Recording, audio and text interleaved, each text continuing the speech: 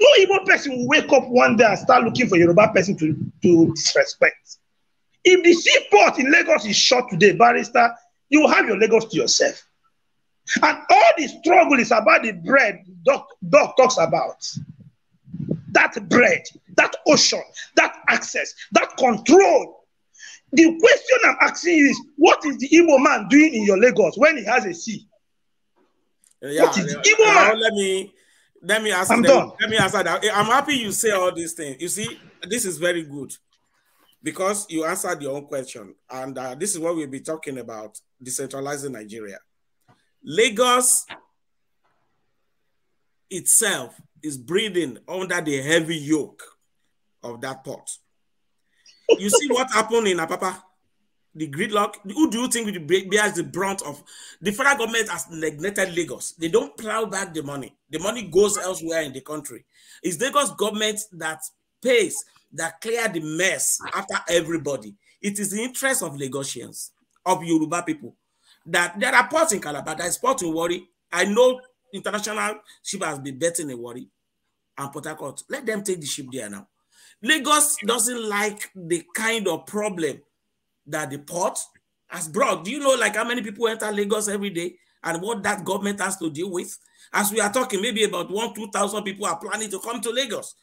When people reach a dead end wherever they are living, they are coming to Lagos. We don't want that because development is not evenly spread. So that's what brings us back to the issue of decentralizing. Do you think the South-South, wait, Marcel, you have been muted, but I want you to listen to me. Yeah, do you think that the South-South and South-East would not be able to develop their own port if they have their autonomy? Did you know it was Tinubu that created levy free zone? He got federal government approval because inland waterways belong to federal government to create free port zone. Lagos is building his own port. Apart from Tinkan, as we talk, is building his own airport in the same area. Why are they not doing that in the east and south-south? You are saying you're Lagos, you're Lagos. What are your governors doing? When the Lekki Free Sports Center is being built, when that airport is being built, you know, they can come together, get a fiat of federal government and develop the ports. Because Lagos doesn't like the burden in Lagos. Lagos, is, like you said, Lagos is not a good place to live. Even the pollution alone. The whole of that Lekki axis, in 15 years, it will probably sink because we don't have the money to do what is required. Between 15 to 20 years, the way that thing is going in Lekki and all those axes, because it's already below the water sea level, anything can happen there. So Lagos is not even conducive for him. Not Lagosians, not you, not me is happy with it. That is why we need a centralized region, a decentralized power. Let the region concentrate. Let them have the power to build their own port, to create their own power. That's what we are saying here. We cannot be waiting on Abuja to come and do everything for us. Federal government have no business in talking about educational policy. That should be in the realm of local government. Our federal government will be supervising how people are admitted into secondary school. They call it unity school. What bullshit is that? So it's not just the port. We don't need this thing. Lagosians don't want it. They want people to go. So the sea, do you know what the sea will be? If those containers are not coming there, it's not going to be a village. It's going to be developed to tourist center. When we were growing up, you walk like 2 miles to get to that sea. Beautiful white sands. The whole of coast of Ondo State has the largest coast in Nigeria. Beautiful beach right there. Nobody's talking about it. We are the second largest deposit of bitumen in Nigeria. Are they touching it? Do you think it's only affecting Igbo? No. The gold in my hometown of Ilesha now, in Chinese just go to Abuja, they will collect license, they will come there. The whole place is being degraded as we speak with mining of gold because they don't care. They just want to carry their own gold and go away. So that thing you are talking about does not have, that is why we are talking decentralize it. Let each and every one of us control our resources. So you don't have to blame me that is because we have not been a center. That's why they are cheating us. Go and do your own. Let's see who is better. That is simple what we are saying. All right, Franklyne. Well, I let the people ask questions because I have exhausted what there was no question that was directed to me. All right. I've already answered that. So let the people ask the questions. All right. So we're okay. Maybe No. Okay. Should I ask questions? The priest. Yeah. I should go ahead. Yeah, go ahead. Okay, thank you. So, from every indication, I have listened from the beginning when this program started. It is clear that the barrister Ayo and Chief have made their stand clear that they want to opt out of Nigeria. That being said, I want to ask Mr. Pop, looking at leadership, vis-a-vis the situation Nigeria is right now, do you think that a quality leadership could change? Because you said something about a structure. Would a quality leadership bring about a structure that will bring a new Nigeria, if that is the route you want to go? Or should a quality leadership bring about a structure that would devolve Nigeria into what it was in the 60s? Will that work out so that all this bickering and all this phobia about other ethnicities should, go away? Thank you so much. Okay. Should I take a go at that? Yeah, go ahead. Okay, thank you very much, my brother. If you understand the psychology... I'm not going to participate again. I've been saying I wanted to say something for the last 20 minutes or 25 minutes. Okay, sorry, you have not even allowed me. Oh, you can go ahead. I'll take a back seat for you. Go ahead, my brother. Remi, you are in two places. You are here. So we didn't hear you. Sorry about that. I have no idea about that, too. All right, go ahead, Remi. A chief, the only chief we have here. How can we do that? Go ahead, Remi. You are muted now. It's not us that did this now. You are muted. We can't hear you, Remi. Okay. Yeah, go ahead. You muted yourself again. Okay. Okay. Can you hear me now? Yeah. Okay. There are issues I want to talk before answering that question. You see, the calibration of Nigeria into 36 states is a very, very bad decision. If we are going to have the division of Nigeria so that we can have either confederacy or federalism, we have to go through plebiscite. We have to do referendum, because maybe there are some people who wants to go with the Fulani in Sokoto or the Hausas in Katsina. You should allow them to decide that. We should not allow people to decide for others. Whether you are a big ethnic nationality or average ethnic nationality, we should not decide for anybody. We should allow people, because the Constitution says we the people. It's a lie. A lot of you know that it is a lie. So if the Constitution says we the people and the people never contributed, this is just a constitution from the pocket of Abdul Salam. So why are we having problem with it? Because we did not contribute to it. Our feelings were not reflected in that constitution. That's why we're having problem. So what Mr. Muhammad was saying, if the people in Bauchi wants to go with a northeast or go to the northwest or north central, they should allow the people in Bauchi to determine that through their own referendum. One of the problems we had, the Kwara people had a referendum that they wanted to go with the southwest. Tafawa Balewa and President Azikwe frustrated it. So if we really want peace and progress, we should allow people to be the determinants of their own destiny. They should be the captain of their own souls. That is one. Number two, how you have addressed that issue, it's not compulsory that we should use Lagos Port alone. We should diverse. I mean, if we are still going to be in the same country, we should diverse in true federalism. For instance, let me give you an example. When President Clinton was the governor of Arkansas, Jimmy Carter was the president of the United States. They were both from Democratic Party or Democratic Party, and they had disagreements. Jimmy Carter was going to deploy the U.S. Army. Then Bill Clinton deployed his own National Guard too to counter them. That's the same country, the same people from the same party having serious disagreements. That is federalism. So that's the kind of thing we should champion. People should be able to have what they need at their local level. Like I said, what is the business of the federal government determining the high school my son will go? What is the business determining which university my daughter will go? It is silent nonsense. So we need to decentralize. Like the gentleman was saying, that if they leave Lagos, it is not true. Because if everybody go back to their place, then Lagos is able to breathe. It will even become more prosperous. Now Lagos is choking, it's killing everybody. So let everybody go back to their base and build their base. But the only way we can do that is decentralization. We have to get real.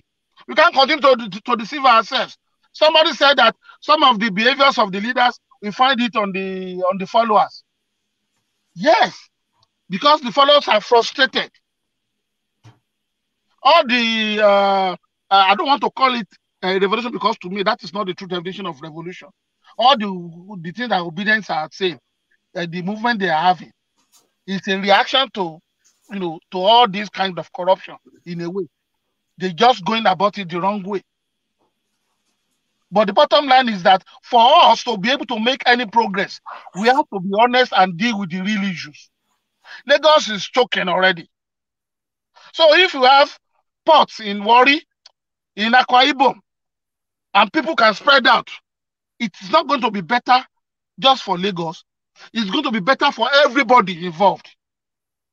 And if we decentralize, like Ayo was pointing out, we build a port in the east, we have it in Kaduna or whatever.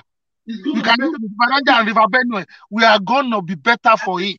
Like Ayo was pointing out, we build a port in the east, we have it in Kaduna or whatever.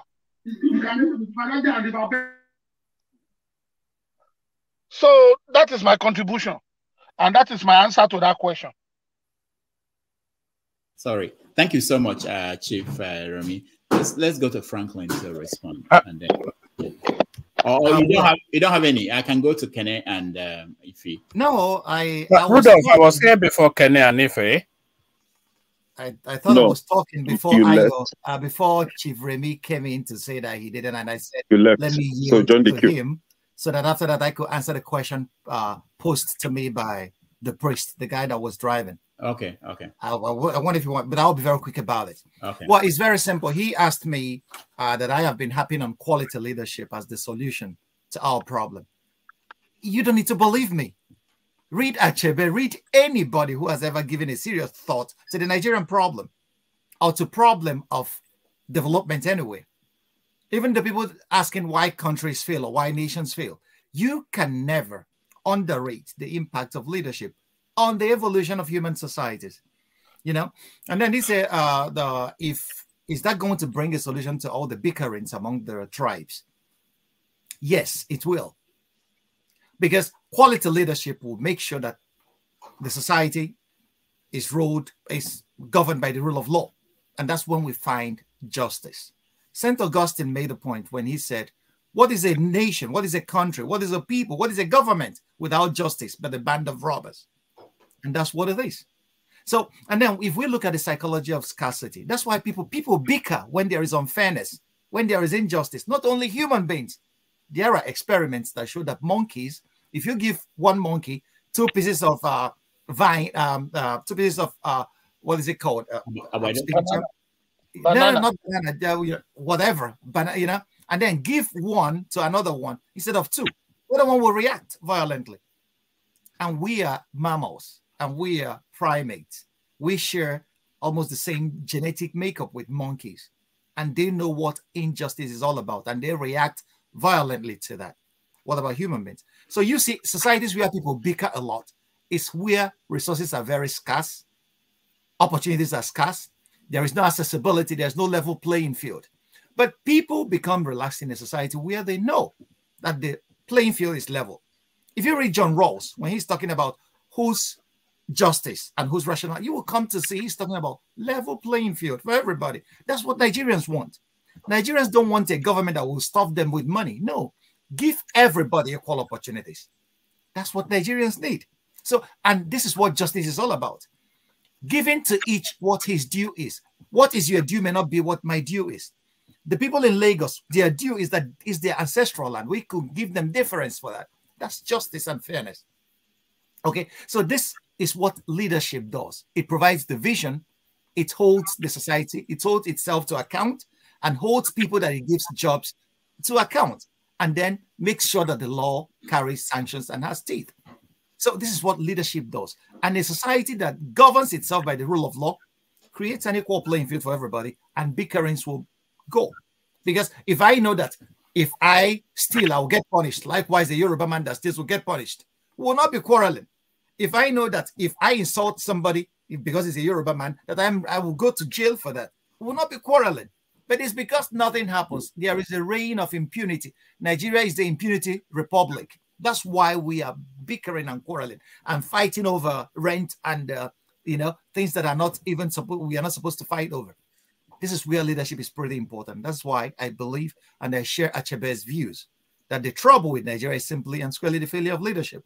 If we don't get leadership correct, we will never get anything. It's the leadership that will look at Nigeria and say, hey, this country is too big. Let us a little bit decentralize it. Only leadership can do that.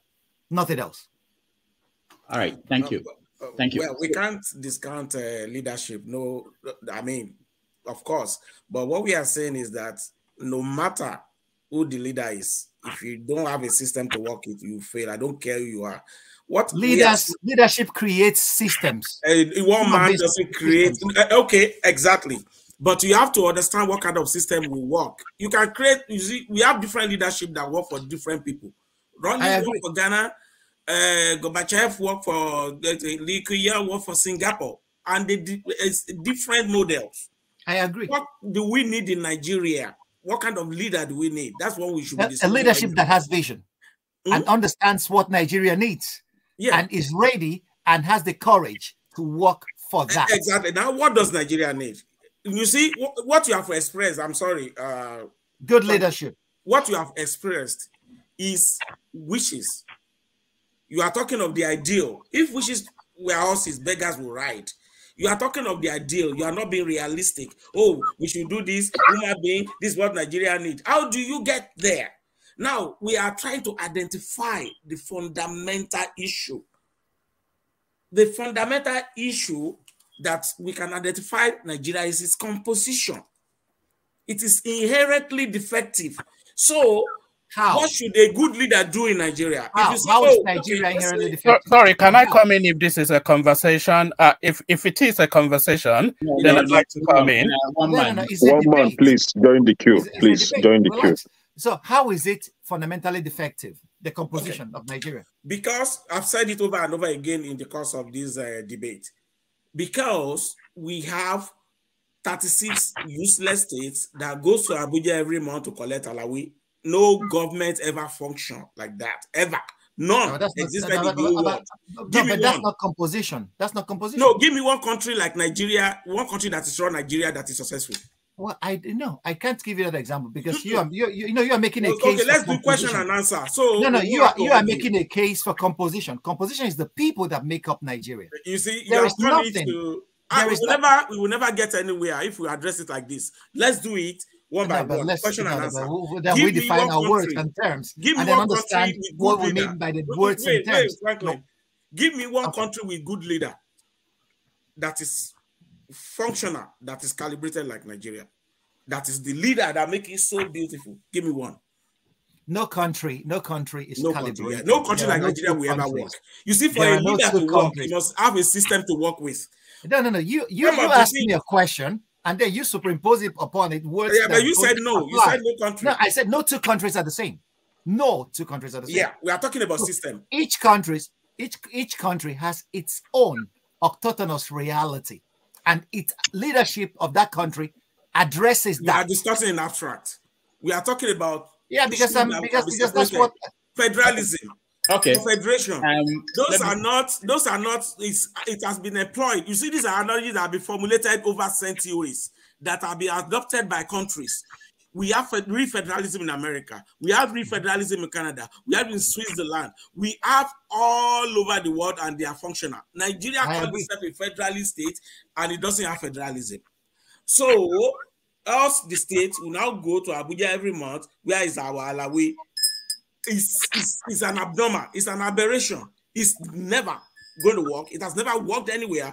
I don't care who you bring. Wake up Mother Teresa and pair it with Nelson Mandela to come out. That's not even my bone of contention with you. My bone of contention with you is about composition. Yeah, composition means the constituent, the people that make up the country.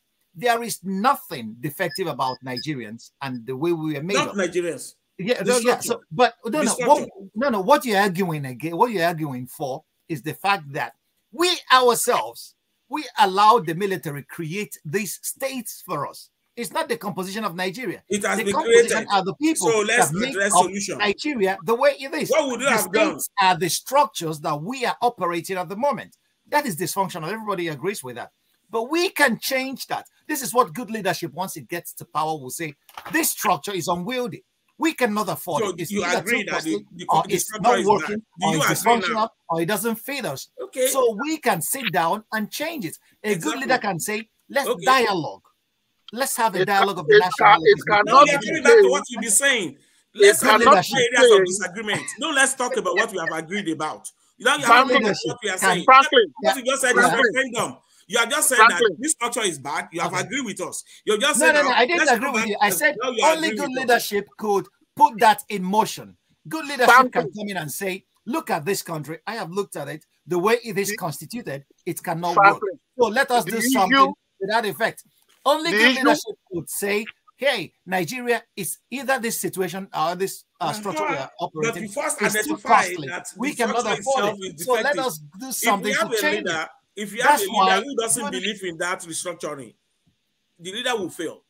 It doesn't. The personal goodness of anybody. You're now discussing an abstract. If hypotheticals. Yeah. And I'm not talking when I talk about good leadership.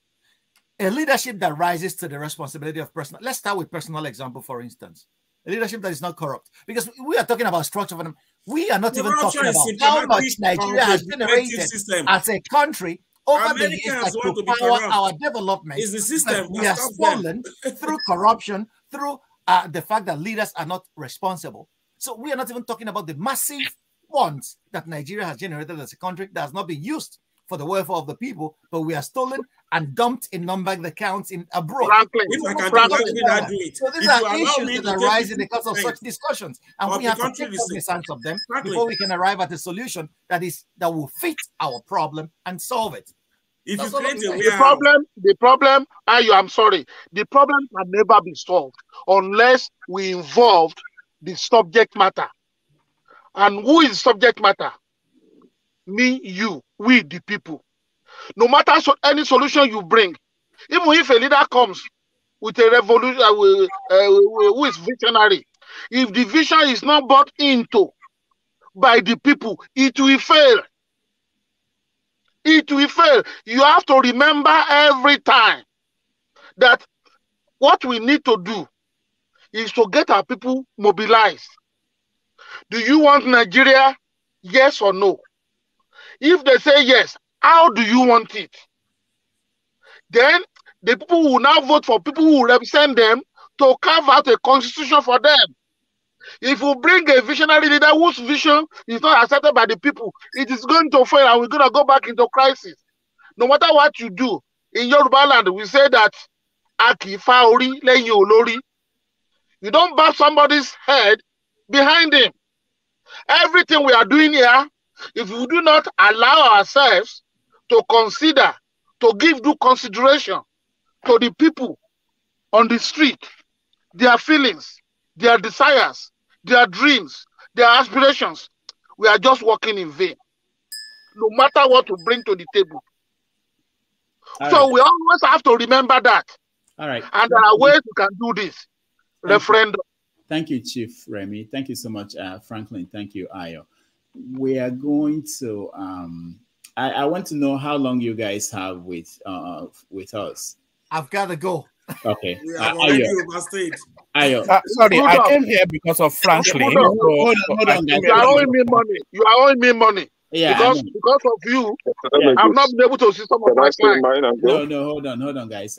So they want to go. I want to make a decision. So the decision I'm making is that I want to say that we allow the people who are already here to ask their questions. You know, nobody comes in anymore. So be quick so that we can get to everybody and then round up. I can hear you, Ernest. Yeah, thank you, Dr. Damages.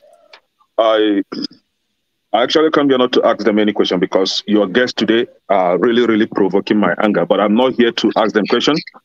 I'm actually here to make some comment and maybe applaud Dr. Franklyne, because I think he is the only one that stood out, today. Mr. Ayo asked a question that he made a comment that leadership is a product of the society.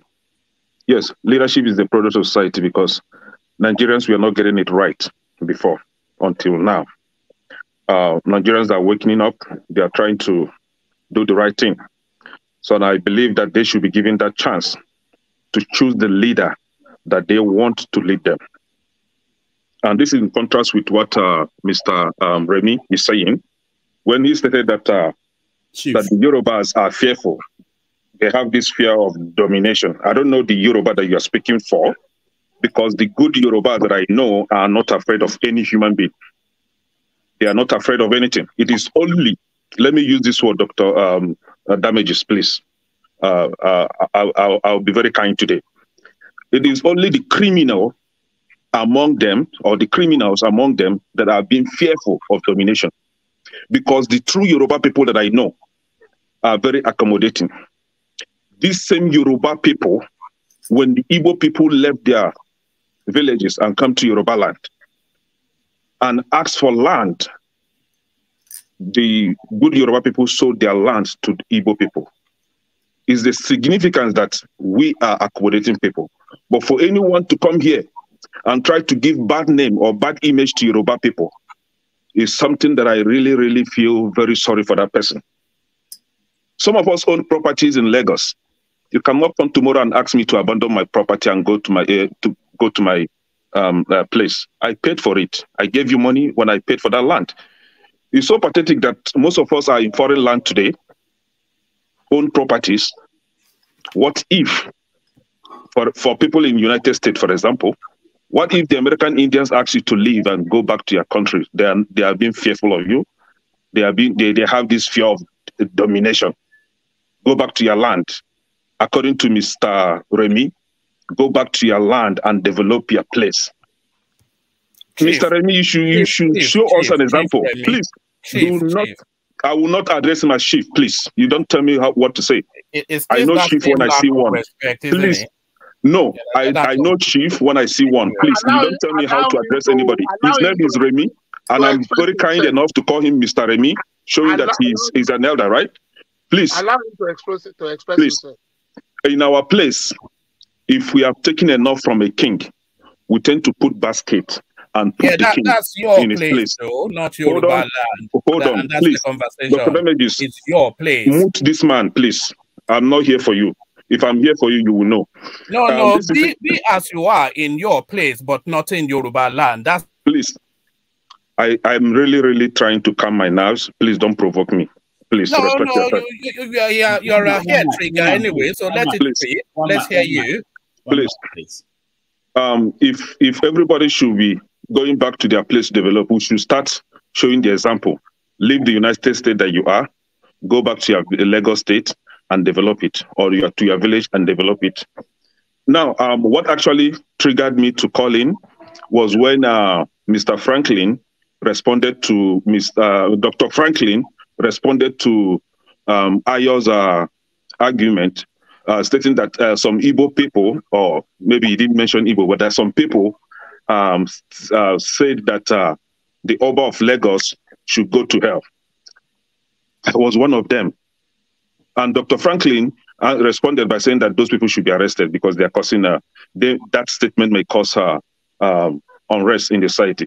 But I was one of them that asked the Oba of Benin to go to hell. I even said that Oba of Benin was a nuisance. And the statement, there's a principle of causation, cause and effect. You cannot threaten an entire ethnic group and think that you should be accorded any form of respect. In 2015, the Oba of Lagos, in his bid to please his paymasters, the APC criminals, threatened the entire Igbo nation or Igbo community in Lagos State that if they don't vote for APC, that they will be thrown into the lagoon. Did you not hear that? To understand that the very APC that he was speaking for disassociated itself from that statement. A lot of well-meaning Nigerians asked the Oba of Lagos to apologize to the Igbo people. Till today, he has not done that. So the likes of me will always see Oba of Lagos as a nuisance, and he should go to hell until he apologized to the Igbo people for making that threatening statement. So that is aside. Recently, Dr.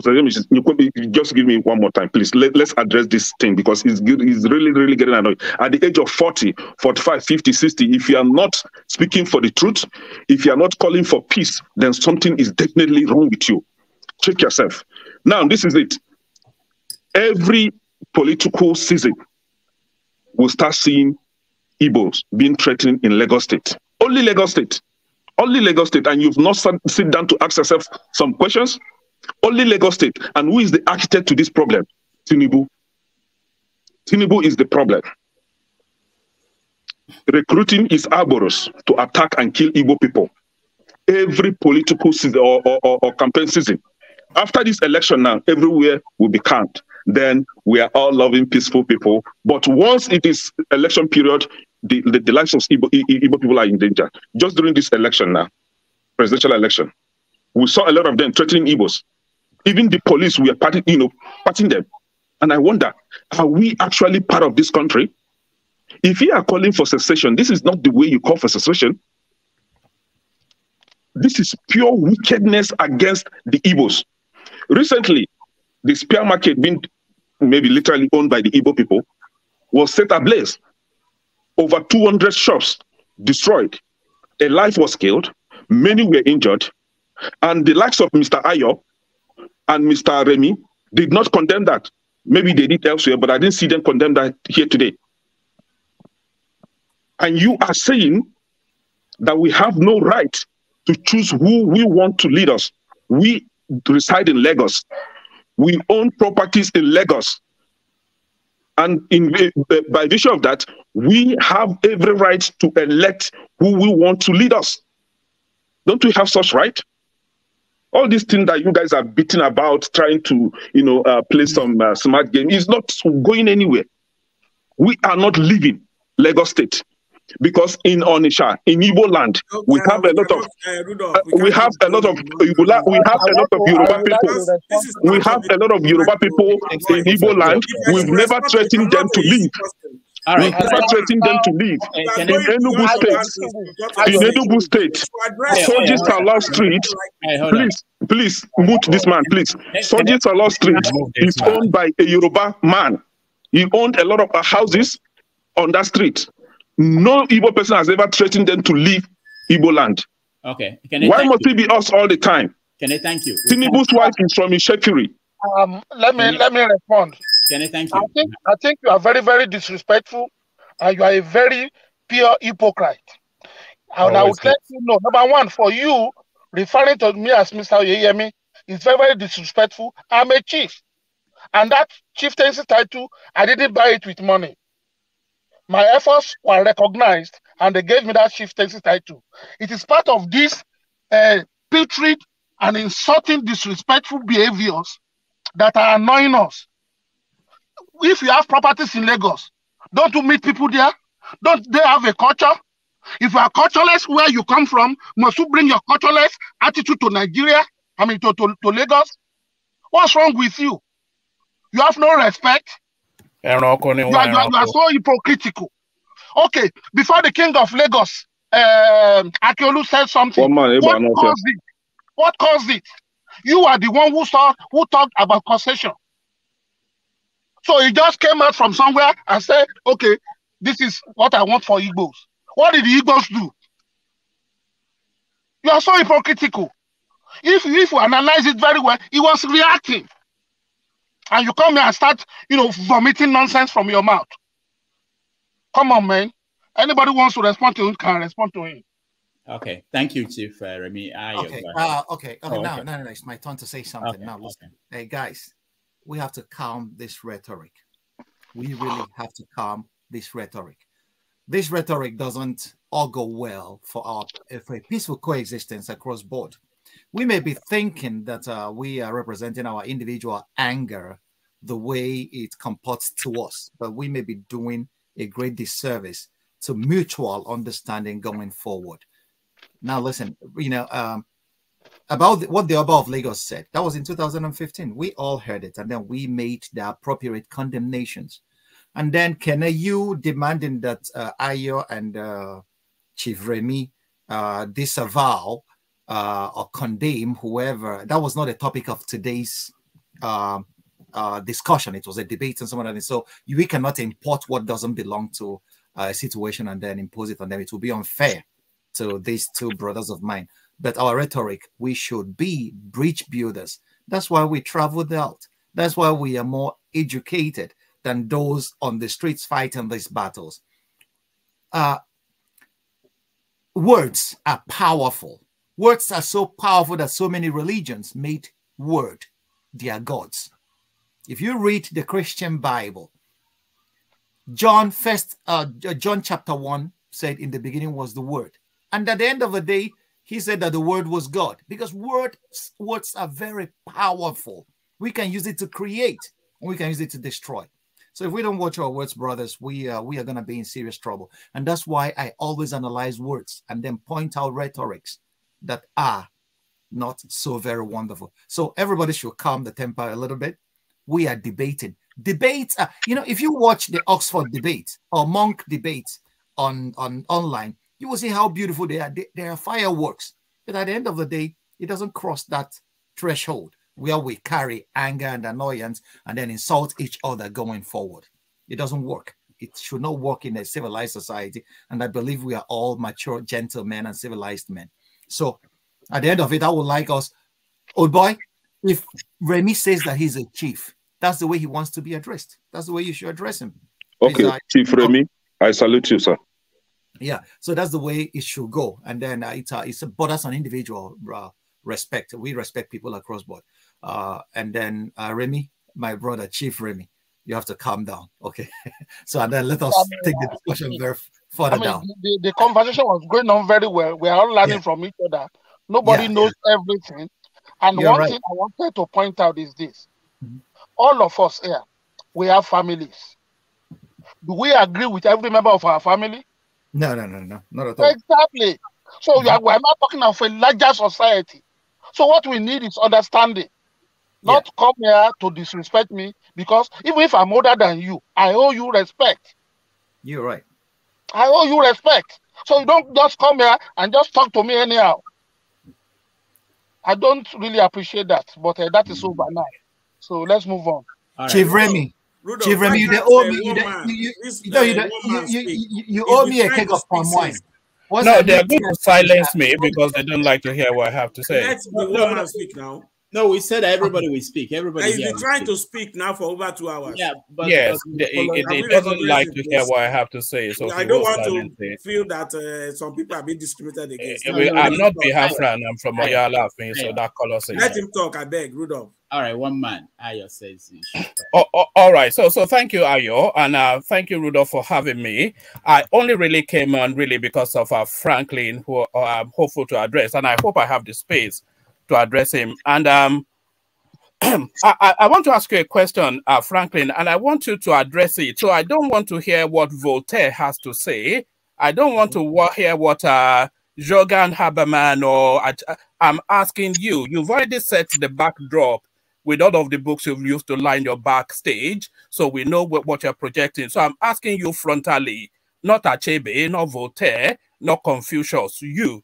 So I'm painting you a scenario. Because really, what's led us to this space is a guy called Chinedu Rosevivor, and I only call him Chinedu Rosevivor because that was on his campaign poster when he wanted to be senator just as early as 2019. Anybody can Google it, you'll see it. It's all over the internet. So this conversation really comes into play because a guy called Chinedu Rosevivor, who cannot speak a lick of the Yoruba language, he is aspiring to be the governor of Lagos State. And that doesn't sit with the culture. It does not sit with the culture. Whether the rights and wrongs of it, we are Yoruba people and we're of a particular way. And it does not sit with the culture. The Nigerian constitution, whatever, it does not sit with the culture. That a person that cannot speak an ounce, a lick of the Yoruba word, but fluent, by the way, in Anambra dialect of Igbo, you know, so it does not sit with the culture. So it does not sit with the culture. And, you know, all of this pushback now that Lagos is no man's land, it's a narrative that comes from your quarters, and we have heard it endlessly, and we have heard it enough. So I think people conflate the Yoruba mild-mannered Omoluabi way as a form of weakness. And the biggest fool alive is the person that conflates the Yoruba mild-mannered ways, because we are, I don't know if you know why we call ourselves Omoluabis. That's a civilized person. The Yoruba language is too nuanced to translate directly into English, but the sum total of the Omoluabi philosophy that underpins the Yoruba ideology is a civilized person. So don't conflate that civilized manner as weakness and then come into our space. We accommodate you. We give you the fat of the land to live fat, and then you tell us that our land is no man's land. Lagos is Yoruba land, though. It has an Oba who sits on a throne. You know, Lagos is Yoruba land. So there has to be clarity on that. But the question I really wanted to ask you, Franklyne, and like I said, I'm not asking Confucius or whoever, I'm asking you. So please don't philosophize and no straw man, you. So don't give me any straw man narrative. If an Igbo man called Muyiwa or Kafo wants to be the governor of your home state, wherever it is within that region, does not speak a word of Igbo, has all of his leanings and affiliations are is maternally Yoruba, paternally Igbo, Muyiwa or Kafo, who wants to be the governor of whichever state in the east, knowing, as we all know, how insular and clannish that region is, will he even get the first step to buy a form? So that is to you, Franklyne. My brother, I will really push back, because the questions you just bundle up a lot of overgeneralizations that are quite untenable, and then push them as a question. If you're asking me a question, you should have to come at me like an intelligent man, because that question, at the tail end of it, it sounded less intelligent than I expected from you. Well, yeah, address it nevertheless. Listen, I gave you time to talk. Allow me to now address your question, because it's so very unnerving and annoying to address me this way. I am not a guy that you will just, so you can address the people so very clannish and insular. You know how insulting that is. That's the most stupid thing I've heard. Is that not the general perception of the region? Is that not how people say that region? I will choose, allow me to talk. I will choose not to answer your question, I can do that. You don't call a people. I spent a whole part of 4 hours here trying to make people realize how dangerous it is when you use certain words. And then you sat there to call my people, knowing how insular and clannish. What can be more stupid? What impudence? You stood before me to tell me that kind of rubbish and you want me to take it lying low with you. What kind of nonsense is that? Is it because that we sit down and talk like Nigerians? I've been the guy, I've been an apostle of peace. And then you dare address me this way. You dare not do that with me. I am too intelligent for that. And then you are telling me to abjure myself, not to philosophize. Did you pay my school fees? You ask me a question, you tell me how to answer it. What impudence. Nigerians, you guys have a lot of effrontery on you. You don't do that kind of nonsense. At this age and level, before the whole world, you are addressing a man like me in such a manner. I have been respectful with everybody here today, but you dare not do that before me, or else I will wash you down, because I know I can do that. I'm capable of doing that. well, you you asked me a question, and then you remain quiet, and then stew in the misery, and then let me take your question for what it is. You asked me a question. Because a guy is named Chinedu, he could not speak it. What are the constitutional provisions for becoming a governor in Nigeria? Did you ask yourself that question? And then a man like you is peddling this pettiness, this clannishness in the 21st century. Other countries are advancing, but your thing is, because it's our culture, he doesn't speak Yoruba, but his father is Yoruba. So he's no more. Do Yorubas inherit property from the maternal side? Is Yoruba land a matrilineal society? And then you are very proud to delegitimize a fellow human being because you say it's not our culture. Is it written anywhere in Nigerian's constitution, in Lagos constitution, that before you become a governor in Lagos, you must speak Yoruba? Is it a constitutional requirement? If it is not, why are you? It is. Why is it? I stand to be corrected. I don't know. If it is, yeah, no, let me correct you then. It is instituted in the Lagos State Statute books that Yoruba language is the second official language of that state, and it's the language of governance every Friday in the state parliament. Okay. So that is an understanding you don't have, okay, and more to it probably Chinedu does not either. Okay, thank you very much. Did the law say it is a requirement for becoming a governor of Lagos State? Thank you for that. I asked you a question. Did the law say, did this Lagos bylaw say is a constitutional requirement for one to become a governor of Lagos State that this person must speak Yoruba? Well, I've already answered that. They conduct parliament in Yoruba language, so it's implicit. You said you made a point here that Yoruba language is too nuanced to be translated into English. Every language is too nuanced, and that's from my philosophical basis. Philosophy gave me that idea. Every language. That's why in Spanish they say that translators are traitors in every language, because languages are nuanced. So there is nowhere, even Lagos State bylaws doesn't supersede the Nigerian constitution. So, and it's not a constitutional requirement that somebody must speak a native language to become a governor of a state. Until you guys make that a law, I don't see anything constitutionally prohibiting this guy from vying for governorship. I am not saying that people should vote for him, but he has a right to be a governor. He has that right. You've not addressed my question, though. I invited you to reverse it to your homestead and see and know your people as you know them. I'm not afraid of questions. I deal with it every day of my life. I'm not afraid of it. So relax, my brother, and then listen to the answers. In my home state, if it happens, I don't care. What I care for is a man who is competent, who has the capacity to give good governance to my people, wherever they are. That's what matters to me. Where he comes from, who his father is, I don't give a hoot about that. It should not be playing a role in the 21st century of our considerations of who should govern us. Those who are my brothers that have governed my state, what have they achieved all this while? Those that are from my own neck of the woods that have governed Nigeria, where have that left us? Are we a first world nation? No, we are not. But we are still clinging to the same atavistic tendencies that left us where we are. Wow. And then we are then proud of that. And then you will be so very proud of that stupidity that you will sit down here and call the people clannish and insular. Well, no, that's the generally well-held perception. It's not news to you to hear them describe clannish. Am I saying something you've not heard before? Is it breaking news to you that people consider the Southeast clannish and insular?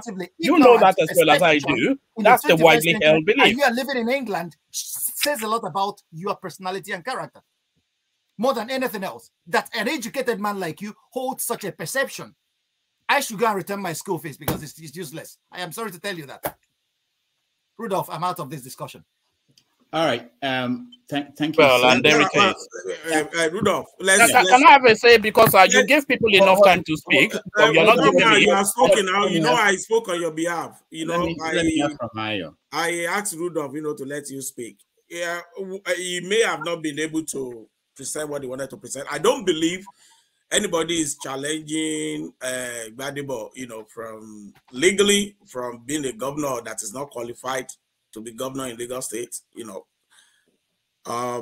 It is the narrative that is the problem. And what I think is the major issue with most people that are against him in Lagos is the presentation. He has been presented as an Igbo candidate. That is the presentation. The first write-up that came out about him only celebrated his Igbo heritage. They said he is a proper, I saw the short write-up, proper Lagosian. I don't know, he's not a proper Lagosian. Of a wife of over 200 years, with Igbo mom and the wife married to Igbo Nkechi. And that's why I gave the example of Funsho Duarte, who is also a Lagosian, married to Edo, Professor Alele Williams' daughter, whose mother is a Shekiri. He never put any of those on his resume or for anything. He just put plainly his resume. And people become apprehensive, especially with the tone that the presidential election has taken. So I can excuse people. I can see people's annoyance.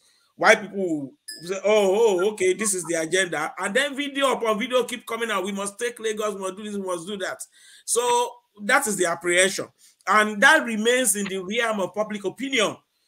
People will still vote whoever they want to vote. It's not a legal issue. People can go ahead. I'm not going to take it against anybody for being apprehensive about him. If we break down his father is from Lagos, it has no meaning.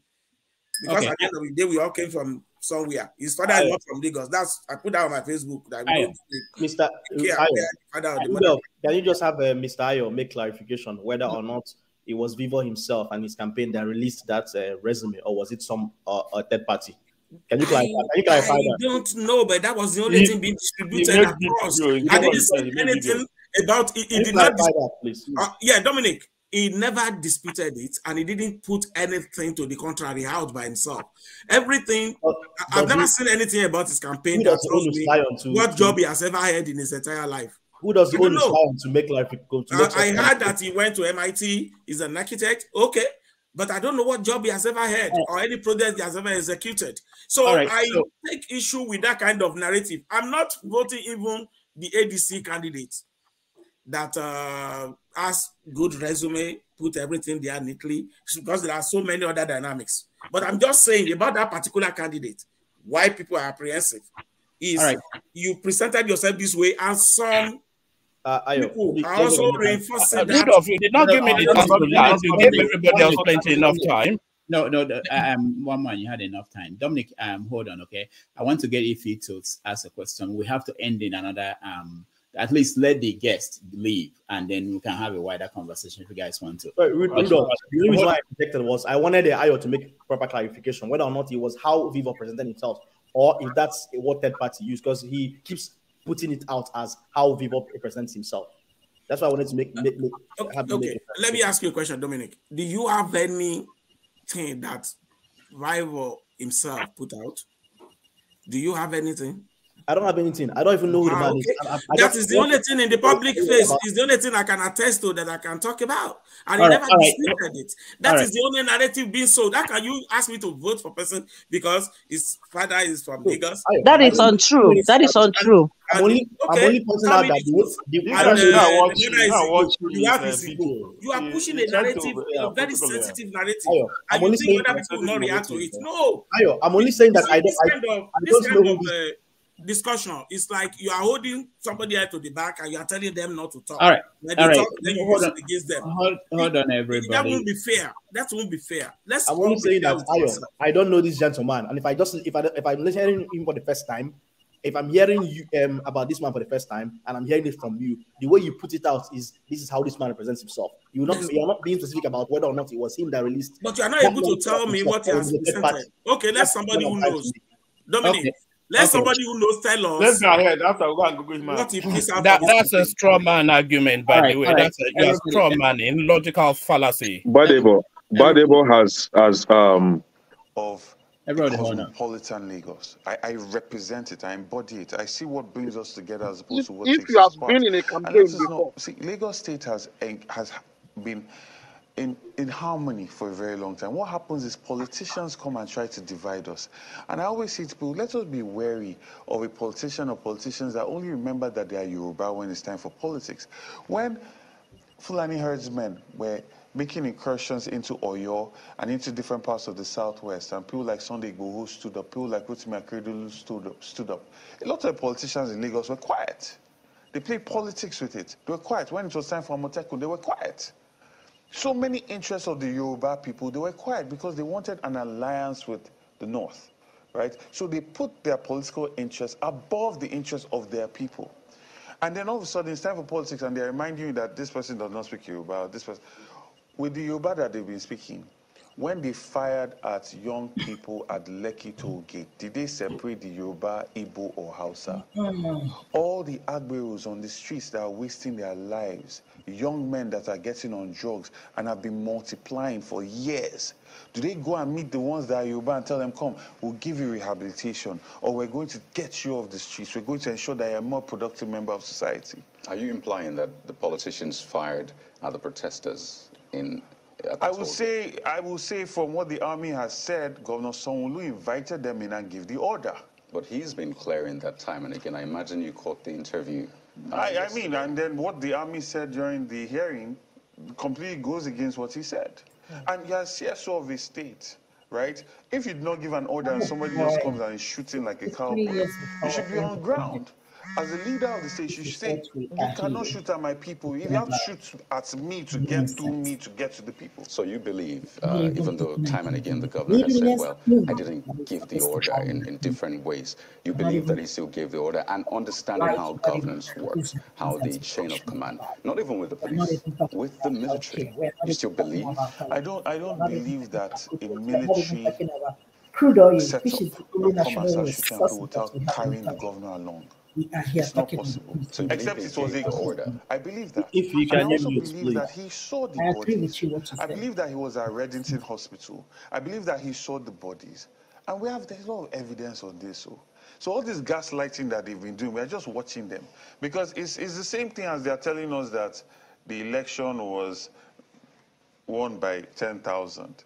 When we know that they took out almost 50,000 votes in Alimosho and 20,000 votes in Ikeja. There's a lot of gaslighting, politics, and tokenism that is a hallmark of the APC government. All right. Welcome back, everybody. I wanted to, at least for those who do not know, I know that most people don't know the candidate we're talking about. And we have to round up. Unfortunately, we can't get everybody who is here now because I know that some of the guests, they have to go. So I'll just let Ify and Isimele, two of you, to ask questions. I'm sorry, Uzo, I can't get everybody. Then we just round up. We can have conversations after they leave, the guests. Go ahead, Ify. Isimele, go ahead. Go ahead. I will speak after you. Why me? Why do I have to go before you, princess? To respect the other that I pissed you off, so I have to apologize. Oh, you didn't. No. One love. Like 2 minutes right now, Rudolph. I'll wait for you, my dear. You didn't piss me off. No. It takes a lot to piss me off. I'm so passionate. So I'll wait for you, darling, please. Okay, good evening. Dr. Franklyne, Chief Remi, and Dr. Ayo, I think he has gone or so. Okay. I'm so disappointed that we are sitting down here after 63 years of independence, still talking about tribe and who is going to be a governor and all that nonsense. That is so disappointing. This is not what we should be talking about. Who owns Lagos and who doesn't own Lagos? That is so sad. I thought we have moved past all this. We are talking about how we can develop Nigeria and move forward. 63 years, we can't even hold election. Free and fair election, 63 years. 63 years, can somebody tell me what we have achieved as a country in 63 years? In 63 years, we don't even have education in that country. In 63 years, we don't even have lights. In 63 years, we don't even have good roads. In 63 years, we don't even have no security. In a country of over 200 and something million. And we are sitting down here talking about who is Igbo, who is Yoruba, whose father and mother is this. I partly agree with what Chief Remi said, and this is the topic we've been talking about since after election, if you remember, Papu Doka. I have always been a fan of disintegration because this one Nigeria is not working for us. We've talked about moving down to regional governments. Let's try something else, because if we keep doing the same thing over and over again, we're still getting the same results. I said it over and over again on this channel that maybe 5 years or 6 years from now, we're going to celebrate Buhari for doing nothing. And we have so much hate among us. I have never seen this hate before in my life. I am just sitting down here listening. What is coming out of our mouth? I agree. We can never be united, no matter how much we try to patch ourselves. It is not possible. Let us be honest with ourselves. It's not going to work. My cousin is married to a Yoruba. My best friends are Yoruba. I've said it on this channel. I am a typical Nnewi girl. Our tenants are Yorubas. We don't discriminate against them. What is wrong with us? 63 years.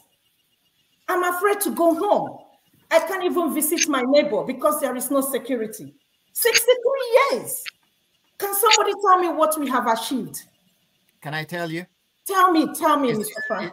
Is that the question? Because yes. I really need to go. I really need to be at another appointment. Yeah, I'm waiting for the two ladies to make ask their questions.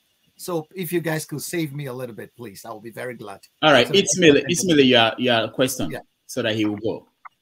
Okay. I'm using my phone and my eyes are going gradually because of age, as you guys can see. I'm trying to stare at the screen to call out your names respectively. I believe in respect, so please don't feel disrespect if I don't mention your name. I do respect you, obviously. I can see vividly that it's only Mr. Franklyne that is present. Yeah. The other two gentlemen had left because maybe they think women don't matter. If you're listening, please, we matter. Come back and take questions, please. Like you have given the other men chances. We have voices. This is disrespectful as well. This is marginalization in another way, okay? Thank you. So my question is, I wrote it down. You see the way I'm breathing. I'm heartbroken. I'm trying to, bring myself together in front of my foreign friends to proudly pride myself as a Nigerian, because we have been described as intelligent people. But in this public domain, the way we are behaving sometimes, especially today, is proven otherwise, and I'm highly ashamed that we are giving relevancies to things that we call precious, but to other tribes, maybe it's not precious. We are not embracing one another. We thrive in divisions. So my question is it possible to go to the school of life and academics to get educated and graduate as an illiterate? All right, thank you. Franklyne. Okay, first of all, I will take if his question, your question is, what have we achieved after 63 years? 63 years for a lot of us is a generation. A generation is gone. But in the life of a nation, it's not a long time. The Americans fought even a civil war, 270 something years for the civil war. When did America start becoming the giant that it is today? It's after the Second World War. It's not even up to 70 years ago. Okay, it took time. Countries evolve. Societies have these teething problems. They are parts of who we are as human individuals. So it's to be expected. If you look at Europe, Europe has thousands of years of history. There was a 30-year war in Germany when the country was reduced from 18 million to 4 million people. For 30 years, they were killing each other. Europe was never peaceful until 1945. From its history, it was war every other year. So these teething problems that we see in Nigeria, anybody who has studied societies will see them. They are there. But what the benefits that we get today is the fact that we don't need to repeat the mistakes that others made. You know, we can learn from them and make our own societies better. Like, I will always point at leadership as a major problem because leadership directs the way a society moves. That's why leadership is very important. Leadership is not even with the scepter, iron scepter. Moral leadership does a lot. You see the way people are following Obi today. You see some people online tell you that I wanted to jump the queue. I couldn't because what will my principal do if he's in this case? That's what moral leadership does. You saw how many people this guy mobilized into the electoral system. People want to follow him. Leadership is, one guy was at what is leadership? He says, when Barack Obama walks into a room, everybody there has the urge to stand up and follow this guy. The charism that he embodies, the moral authority, that changes the society to a very great extent. Because if you study Freud, you will come to see, we look up to our parents, authority figures. They influence the way our lives evolve. And then we can never discount that. So we have to be patient with ourselves. I don't think, and I don't believe that there's anything wrong with the Nigerian character. I don't believe that there's a problem between the Hausa, Yoruba, or the Igbos. I told my IPOB brothers that they should go to hell with that argument that the Fulanis are our problems. No, hell no. The Fulanis are not our problems. The problem is that we have a dysfunctional leadership that when somebody commits a crime, his face is looked at before judgment is passed on him. If we are able to get that right, every society went through all the teething problems that we are going through today. We will arrive there, but it will take time. Our generation may not live to see it, but we should learn from the Chinese who learned to plant trees that they may never live to harvest. So we have to make development plans, long-term development plans. Where do we want to see Nigeria in 50 years, in 100 years?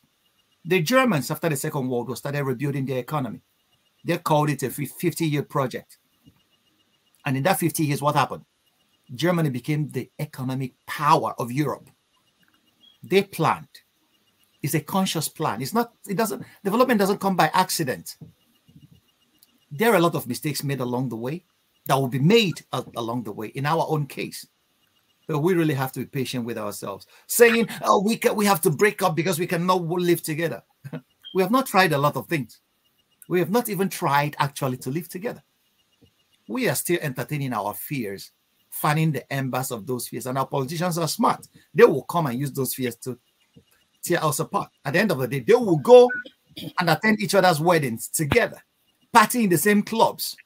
But we are here fighting and killing each other for nothing. That doesn't make any sense. We can get Nigeria right. I believe that we can get Nigeria right. People say, but some people will tell me, some of my white friends tell me that Nigeria is too big. You have a lot of people. You guys should stop having kids. And I'll ask them, what about China that has 1.3 billion people? Our population is a huge resource that we could use for our development. Our diversity is a great strength that we can use for our development. So that's why I am impatient with anybody who is too petty to be peddling tribalism, be he IPOB person, or be he a greater Yoruba nation, or be he an Arewa person. I am too impatient with such people.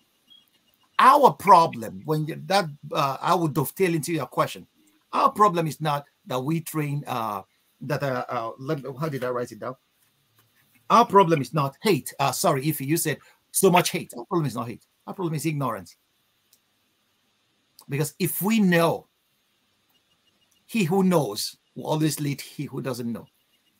So if we come to the realization that we are all human beings, that we are all equal,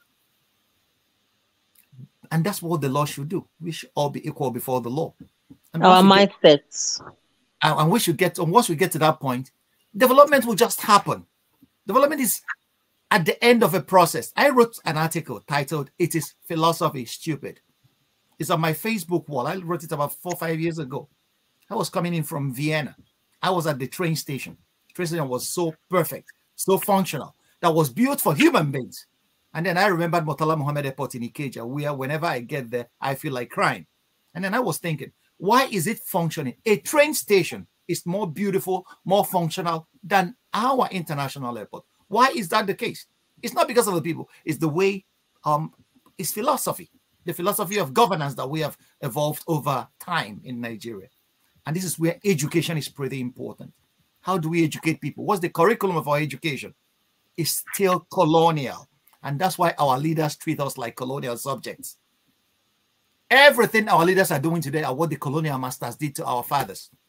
So we have new Franz Fanon called them white, black masks in one, white faces, black masks. Our leaders have colonial mentality and they treat us as such. And then we fight each other like they played us against each other. So these are the things that we have to start thinking for ourselves.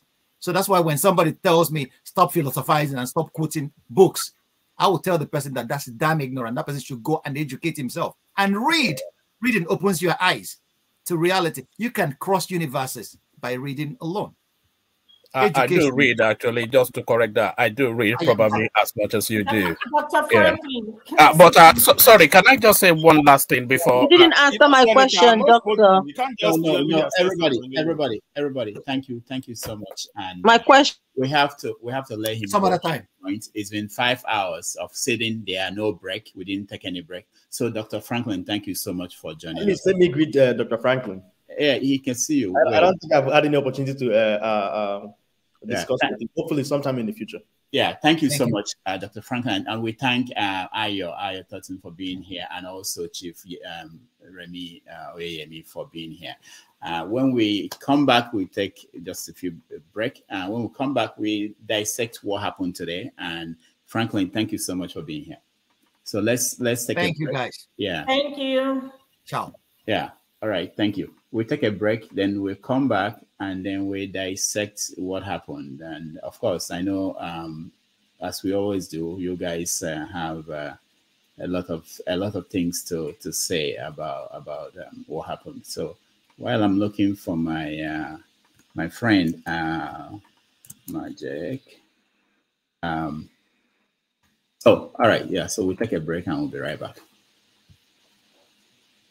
You and this Majek Pashek. Play something else. He's the only one that is not copyrighted. His network television debut. This is his most recent album right here. It's called Spirit of Love. We're very pleased to welcome Majek Pashek.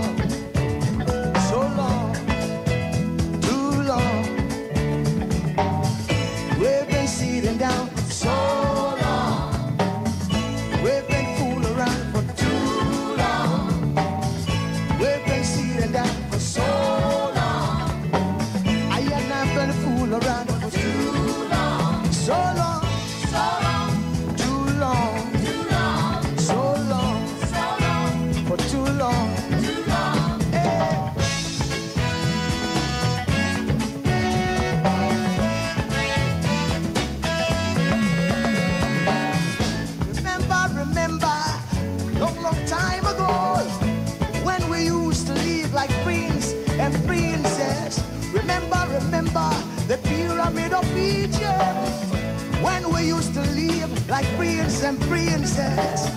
Remember, remember, Marcus Garvey, who are the dream for New America. Oh, remember, remember, Martin Luther King, who are the dream for New America. They say you are black, they say you are brown, they say you are black, they say you are brown. Only the angels of Jah is white now. Only the angels of God is white. So long, too long, so long, too long. We've been sitting down so long. We've been a fool around them for too long.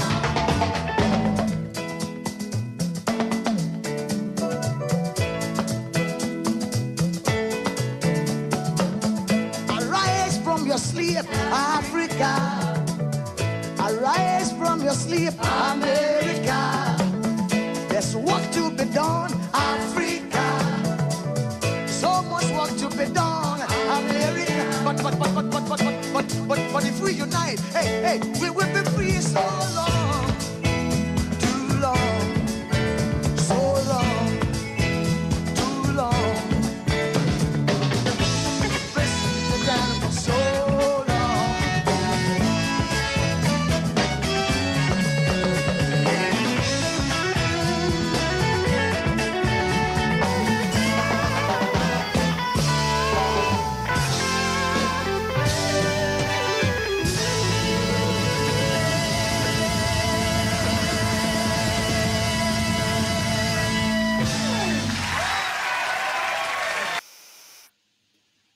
All right. Thank you so much for hanging in here, everybody. And wonderful.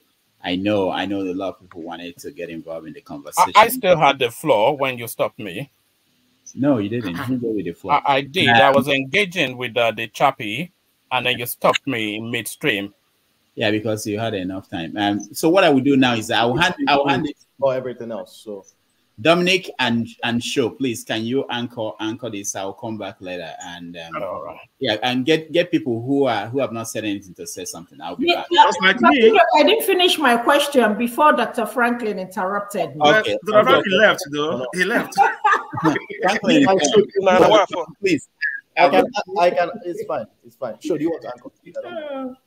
It's my turn though. No, Dominic, please anchor because I'm just using my phone. When I go upstairs at some point, I would probably use my laptop. Then I can support you. But for now, you carry on. If he asked a question, it's me asked a question. I joined afterwards. I haven't asked any question, but the panelists have left.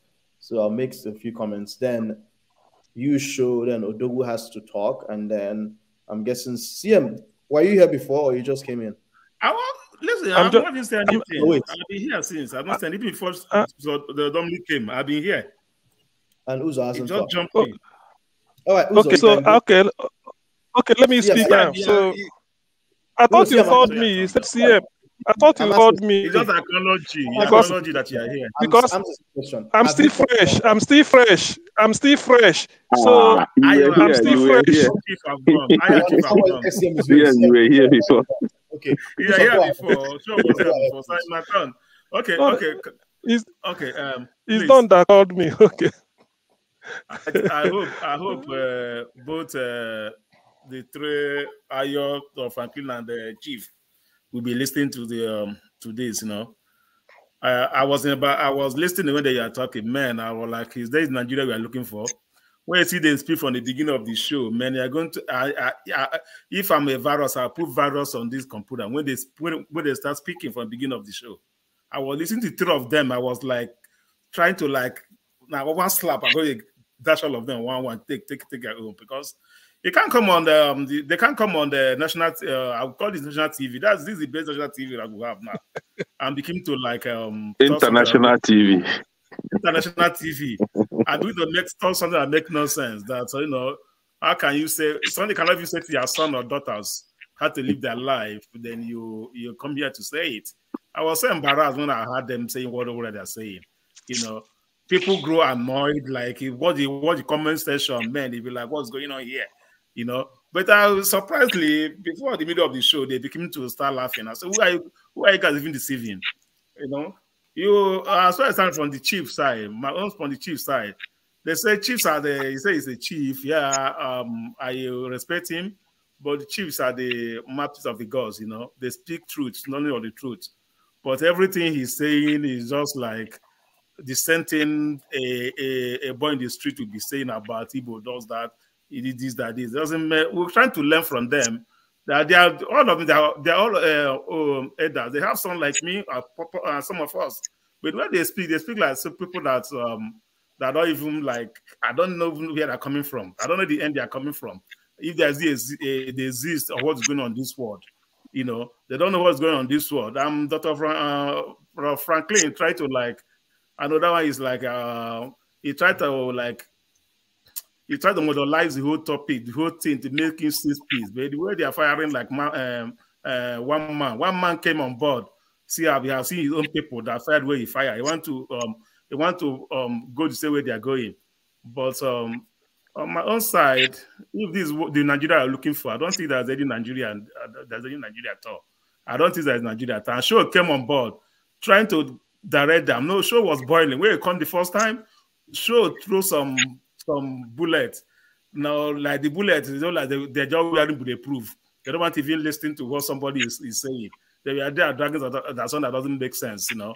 For me, some of them that's also I don't know if educated literate, that's what I call them. They may have whatever they have, maybe their daughter or whatever they are. Is that way they give their patient pew, or is that the way they judge their case in the court? I don't understand.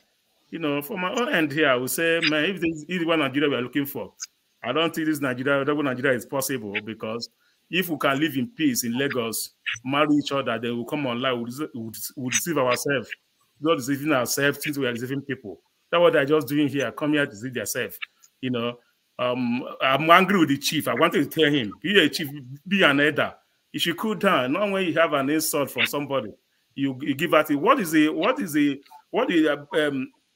My problem is that what is the difference between you and that person insulting the other person? Somebody insulted, you are insulting back. So all of you are all the same thing. I used to tell my friend, that one I went to Ashawo house, call the person Ashawo. What do you want her to do? Are you not Ashawo yourself? So somebody that's insulting somebody, all right, somebody is insulting, you should be to cool down and teach him why he should change from his old ways. You fire the person back with the same insult. You know, the Ayo was here looking at the comment section, attacking 99% of the comment section are Igbos as well. I said, look at this man. Anybody here, I look at the name, they're not Igbos. You know, that's the only thing I saw there. They are like, they should go and learn. You know, learning is not only where you come and speak too much English, as if English put on the table. That's just my own, you know. We should try to get it right. What we are saying, it doesn't make sense here. We just come here that, you know, they just come here to just do whatever they want, you know. Thank you very much. Let's move on to Show. Odogu left. Sure, go ahead. Yeah, sorry, just trying to unmute myself. So I'm just going to go back to the actual topic, because that's what I was going to touch on earlier, but because I was trying to respect Rudolph's, you know, laws or rules to say just ask one question. After I asked the first question, and after I saw how people were going about their question, I just thought maybe I should have just, you know, shared my thoughts then, because it seemed like no one really stuck to the plan. So the plan, the topic is mostly about Gbadebo Road's survival of the Labour Party and the Igbo candidacy, and, you know, would Lagos be New York or Kigali? Like someone rightly said, Lagos, you know, is, not like New York, but it's like the New York of Nigeria, if you want to put it that, because everybody from everywhere comes to Lagos to do business. My only issue, and I've had a lot of people say, you know, on this show that I come to look for the likes or something, accolades of the Igbos. I said, how does it translate to money? I'm not even one of those people that say, my best friend is Igbo. I don't have one Igbo friend. I have 4 friends. 4. I know a lot of people, a lot of acquaintances. I have 4 friends. I've not made a new friend in the last 25, 30 years. I don't like friends. I don't carry people. I have 4 friends. 4. They're all Yoruba boys. I went to school with a lot of Igbo boys. I still see them from time to time or talk to them. But So when people say you're looking for likes, I'm not looking for anything. I just try to be objective. Because in the case of this Lagos thing, it's for me, if I was to, comment on it, you can't eat your cake and have it. They say that the Igbos are braggadocious in Lagos because they bought land and bought houses. Maybe you should stop selling your houses and land to them. Hold on to them. Your parents went through a lot to build those houses, to own those lands. You hold on to them and stop selling them for a quick buck to go and do whatever with. If you're selling them to invest, it's a different thing. But if you're selling them and you're not... See, the house I live in, I own it. Before I got married, when I was renting, 2-bed house, 2-bed flat, whatever, I had people who live with me in the UK, boys who came from Nigeria to study and people, between issues, they live with me. They had issues, that's why they were living with me. They couldn't even afford to pay a penny towards the house keep. So they couldn't dictate to me how I run my house. The minute you start selling half, a quarter, and you start sharing the bills, then they tell you, I can come in whatever, I can go out whenever, I can have a party when I like. Maybe if there's a place where they hold the elders forum of the Yoruba people in Lagos, maybe someone needs to tell them to instruct these young men and women to stop selling their parents' properties. And maybe some of these issues will reduce. When you say people are braggadocious, so because I'm trying to get to the bottom of it if possible. So you're saying the Igbos come to Lagos to do business and make money. So you people that they are doing the braggadocious for, are you not doing business and making money? So if we're both making money and we're both okay, how can you be braggadocious to me, except you're not making money yourself? Except you're not making money. So Igbos are loud, okay, who cares? To me now, one Igbo person can tell me he's loud. E-money is like 1 billion times richer than I am. But it can't be loud to me because it doesn't bother me. I can afford everything I need with my hard work. So your braggadocious does not bother me in the slightest. You can make noise, except it's become nuisance. Then I can report you to the authority to say, my neighbor next door is always doing patio. But that you are driving a car, you can drive a Ferrari and a Bentley. I drive my BMW or my Mercedes. It's not as expensive as yours, but it takes me to where I'm going. So all this inferiority complex needs to be addressed as well. We can't just shift the blame and say Igbos are loud. They are obnoxious. They are braggadocious. Go and walk. When you're busy, you see less of somebody who is braggadocious. The people who are working hard in Lagos, the Yoruba boys in Lagos who are working hard, they don't have these complaints. You hardly find them complain about this braggadocious nonsense. It's the people who don't want to work, just want freeloaders. They are freeloaders, most of them. And you see, I come here and I say some people are educated Agberus. Don't let their certificate or their fake English accent bamboozle you. I live in England. We don't speak like that. We do not. The queen that died, the children, the king's English, they don't speak that nonsense butter accent. Nobody speaks like that in the UK. Nobody. I find it funny, like, sorry, is this a bad slash or your accent, after some English breakfast? What accent are you speaking? To bamboozle who? God bless Professor Franklyne. He put that guy in his place. Okay, thank you very much. Come and just spew nonsense. So, sorry, quickly, to speak about Gbadebo revival. I have to give extra time to whatever. Sorry, just speak on Gbadebo. Gbadebo is a Lagosian. They were able to produce his heritage, to show his heritage, his lineage, up to 100 years. Tinubu is not from Lagos, and that's not a crime. He's from Osun State. Ambode, his father is from Ondo State. His mother is from Ekpe. So Ambode is from Ondo State. The current governor is from my state. He's from Ogun State. His deputy is from Ogun State. Speaker of Assembly, State of Assembly in Lagos is from Ogun State. Obasa, these are all Ogun State people. But the only time now, apart from Fashola, that you have a Lagosian, not that it should matter, but if you start it, be ready to finish it. Now that a genuine blue blood, if there's anything like that, Lagosian wants to be governor, you have an issue. When my brother, Mr. I can't remember his name, Ayo, the lawyer, when he said, there's an article, I like the way someone questioned it. Did he put it out? Was it put out on his behalf? Even if he put it out, you know what? I won't fault him because the boy knows that he is a Yoruba man. You can't take that away from him. His father's name is Olawale. He doesn't get more Yoruba than that. So he knows that my Yoruba base is secure. Now, I know there are a lot of Igbo people in Lagos, so I would show them and tell them that, oh, I'm one of you, I need your vote. It's election season. The boy is campaigning. You put your best foot forward. What is wrong with him saying, I'm also Igbo, by the way, just in case you didn't know? And I keep asking these people, when Tinubu's grandchildren, Sheyi's children, when they get old and they want to contest as governor for Lagos, these same people will be gray and old. They will still be campaigning for Tinubu's grandchildren. But guess what? Tinubu's grandchildren, through Sheyi, their mother is part Lebanese, part Igbo. So Tinubu's grandchildren are Yoruba, Lebanese, Igbo. Even Sheyi, his mother is from Ishekiri. That's what I'm saying. No. Sheyi is not Remi's son. Remi's children. I don't know if she's I know, but I'm saying Sheyi's children. Sheyi is away much. Sheyi is away much. That is the difference. Sheyi is the first away much. What do we know? No, I'm saying, so Sheyi's children, when they get old, they will contest for governorship in Lagos. They might. But nobody would say they don't speak Yoruba.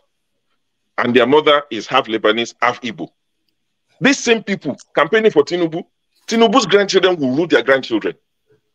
It's a fact of life. They won't have an issue with it. What's wrong with Badebo? They said, what experience does he have? What was this current one doing before he became governor? And Ify, just one thing to you. You said, what have we achieved? Please, every day you wake up, pray for Peter Obi.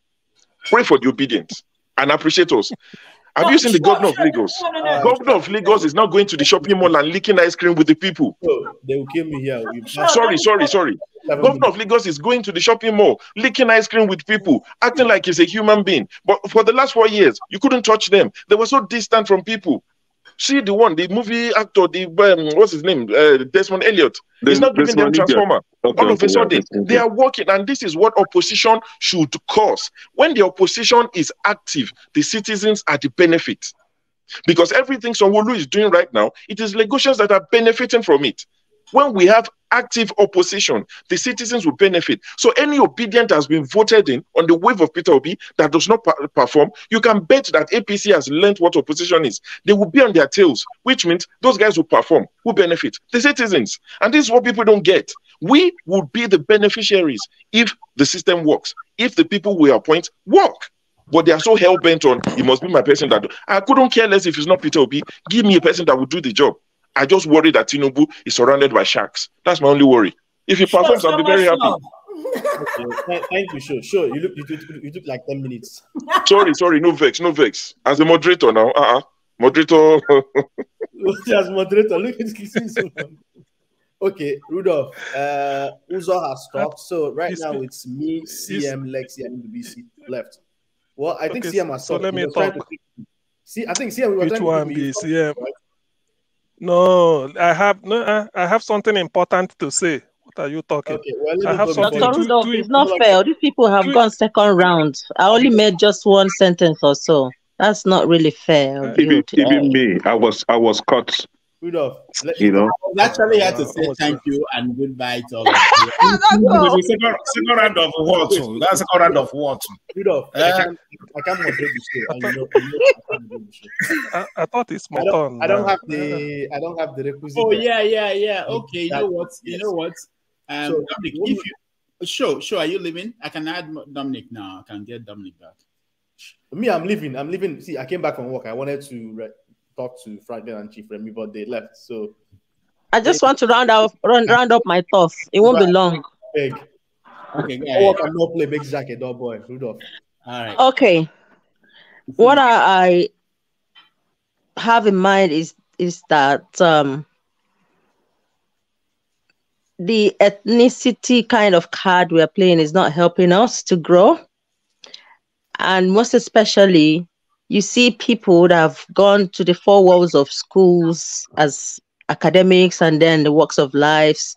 Their mindsets are so archaic, and then they speak they speak vocabularies. They even create vocabularies of their own to use it to intimidate others. And when they use these vocabularies, when you check, it has no meaning. They want to sound even more Oyibo than they are. When we are supposed to be true Nigerians, how can we say we are true Nigerians when we display this sort of disgraceful attitude publicly? You should there shouldn't be any bitterness. When you can compete positively. I can see, okay, from the panelists, what did I learn today? Some arguments were constructive, whilst another part of the argument is kind of attacking and destructive, like competing. Who is going to, I don't know what it is, but there is this kind of negative energy when some ethnicities come together, they lose their sense of communication and they start vomiting kind of nonsensical words. This competition is quite, it was clear between the panelists, ended up turning the session into arguments, and that's not why they were here. Trying to, when you see pink, you call it purple. When you see something bad, you try to defend it. Gbadebo is a full Yoruba man. And when I first heard about his name from one platform being described as Okechukwu or Chinedu Rhodes Vivo, and I'm like, how can an Igbo man go all the way to Lagos and wanting to be the governor of Lagos State? And then when I went to make research on his campaign slide, I saw his full names, just like the way you will fill out your full names when you're filling forms. There is no shame in you laying out all your names so that people will know who you are. You cannot deny your originality and your identity just to become a governor. That is who you are. You can't hide it. So from that day, I kind of my respect for certain people, specifically someone like one man who comes to divide, and I can't even stand to listen to his platform anymore. I used to go there a lot before, but the way I was bullied and attacked, I stopped going there. And it turned out to become a tribal platform, a Yoruba platform, that when you are from another ethnicity, you go there, you're a bit welcomed. Maybe, okay, they want some voices from a different ethnicities, but as soon as they start, you are going to be like one person in the midst of sharks, and then you'll be swallowed. I was forced to stand my ground. I was forced to raise my voice the way I shouldn't. And then in the end, you'll be tagged as aggressive. Oh, here we go. The yam heads, the Igbos, the name calling. We should stop all this. We should stop it because it's not beneficial. It's not feeding me. It's not feeding you to be the way we are attacking each other. It's nonsensical. It's not worth it to come online and fight. If it's not going to be productive, there's no point coming online. Thank you. All right. Thank you so much. We appreciate you. It's me now. I'm next now. It's me. Okay, go ahead, CM. Go ahead. Okay, so on this Gbadebo issue, there's something I want to educate the panel on.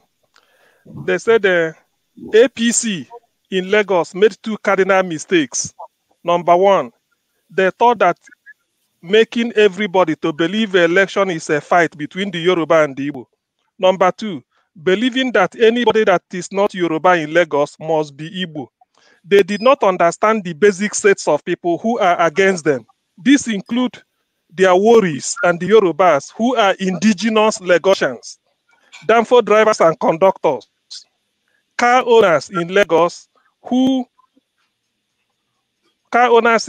irrespective of where they come from, especially those that have been scammed by LASMA and VIO, graduates who are working as Uber driver, Keke driver, Danfo and conductors in Lagos. Anybody who has ever lived in the Western world before coming back to live in Lagos, Aworis and Lagos indigenes who are doing Agbero work, graduates who are doing Agbero work, some members of other tribes who live and do businesses in Lagos, people who do business in a market and have allocated spaces outside the sun that they are forced to pay daily instead of shops, people who do business in the market with their own shop. This is where 90% of Igbos belong. People who have shops on the street that local government will lock and charge them 25,000 or more once they open their shop every day. Okada riders, up to 70% of them are Northerners and Muslims. people who were shot at the Loki toll gate on 20th October 2020. People who lost family members at the Loki toll gate. People who have brought properties in Lagos for donkey years and paid for everything requested from them without getting C of O. So in other words, these are the people that voted against Tinubu. It is not in Igbo. Igbo votes alone cannot defeat APC in Lagos. It is a sort of a cocktail of all the votes of other people who are either doing Agbero work, Tinubu is charging them, either Tinubu is using them to do a tout or so many things. So it was just a case of the entire people of Lagos against Tinubu. It's not Igbo vote. So it's even more Yorubas voted against Tinubu on 25th than Igbo. So people should not take it out on Gbadebo. And these are the same people that will vote for Gbadebo on the 18th. So in all these things we are saying, it is not right for people to just feel that Igbos want to take over Lagos. Igbos are not interested in taking over Lagos. Rather, what Igbo want, if they see port in Port Harcourt and Calabar is working, I bet you 80% of Igbos in Lagos will go back to the east, because there is no sense in a ship coming from China that will pass the South African coast, come up to Cameroon, pass Calabar, pass Port Harcourt, pass Warri, then go to Lagos. Then you now look for trailer to transport it again back to Aba, which is near to Port Harcourt. So these are the reason. That is what is holding. And again, if the airport at Enugu is made international, or the one at Yoka, which Obiano built with all the standard runway, if they give the APs license to fly from London to Oka or Oka to Johannesburg, after all, he went from Abuja to Johannesburg to rescue Nigerians. 6 hours flight. Why can't he fly from Oka to Johannesburg? If he's doing all this, Lagos will decongest. So Igbos are not interested in taking over Lagos. We take it like the way the white man see Africa as their white man's grave. We don't so much cherish coming to live in Lagos. We want to stay in our land, but we need, when we say seaport, the seaport at Apapa and Tinkan was built by federal government money. If federal government can use that same money and help the East, that's okay. That's what we are asking for, fairness. We are not asking for anything. We know that Tinubu is building another seaport in Lekki. That is Lagos owned, but let us get out of our federal allocation the way they used federal money to build Murtala Airport. Let them use federal money to develop Enugu Airport exactly as Murtala Airport. Everything we end is as simple as that. Overnight, people will leave New York and land in Enugu the way you leave Atlanta and land in Lagos. As simple as that. This thing we end. So I don't want, when we want to do this, people will think that Igbos are so much interested in coming to live in Lagos and start to squat. No, we don't need it. We don't. As a person, I studied that. I did my undergraduate at Idiaraba, the medical school there, but I cannot. If I go back to Lagos, go back to Nigeria, I'm going to Ezinifita, Anambra State. That is where I'm rushing to, because we will suffocate in Lagos. I don't like it. We have a family house in Lagos. We put it up for sale for a year now. Nobody is bringing close to the asking price. But I want to sell and go back. That's what we are saying. So people should take it easy. We are not interested. The modern Igbo of my generation that have been abroad, we don't want to go back to Lagos. We left Lagos to abroad. We want to go back to the East and start a Western view of life. Thank you. All right. Thank you, CM. Dominic. Okay. CM, have you finished? Sometimes I wonder if it's the CM internet that is giving him problem. So let me not go there. A lot of points. Okay, no, I finished. Good. Okay.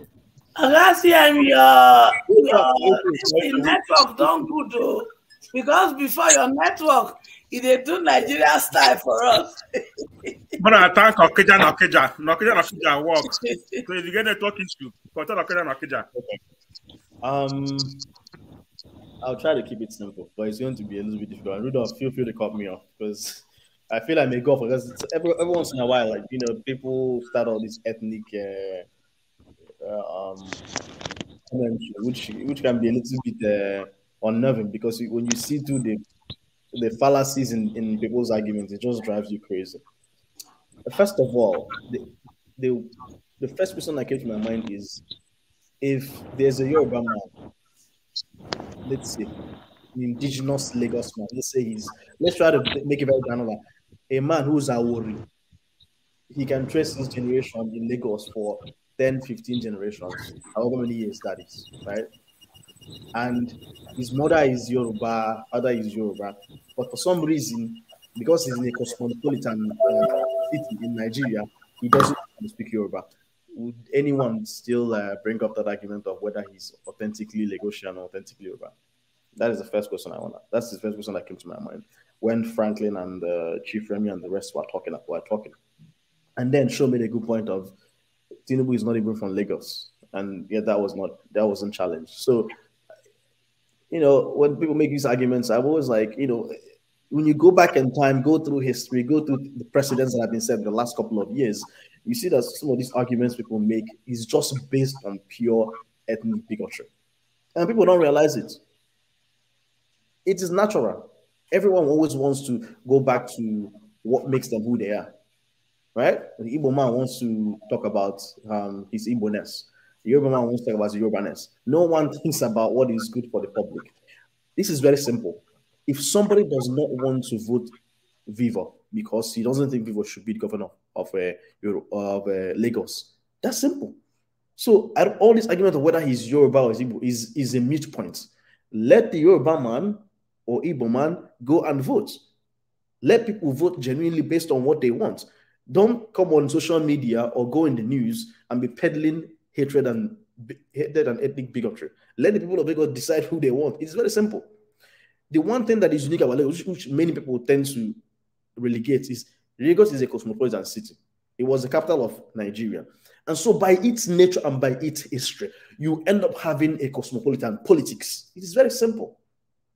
That's why you end up seeing someone like Vivo. That's why you end up seeing people who are whose father and mother are Igbo, but they're able to run for things in Lagos. So it's only natural. So trying to compare Lagos and other places that have always been indigenously homogeneous is like comparing apples and oranges. You can't compare Lagos to Anambra State. You can't compare Lagos to Kaduna State. You can't compare Lagos to Borno State. Because besides the colonial era, those places have always been homogeneous with whatever ethnic group that is there.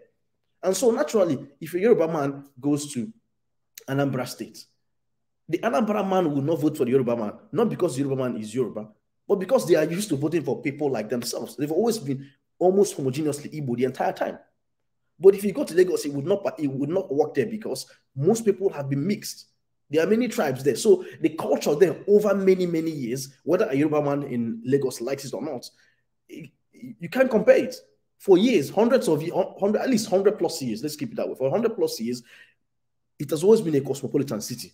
People have always voted not based on ethnicity, but based on competence. And so trying to remove that in this mode, because Lagos is no longer the capital.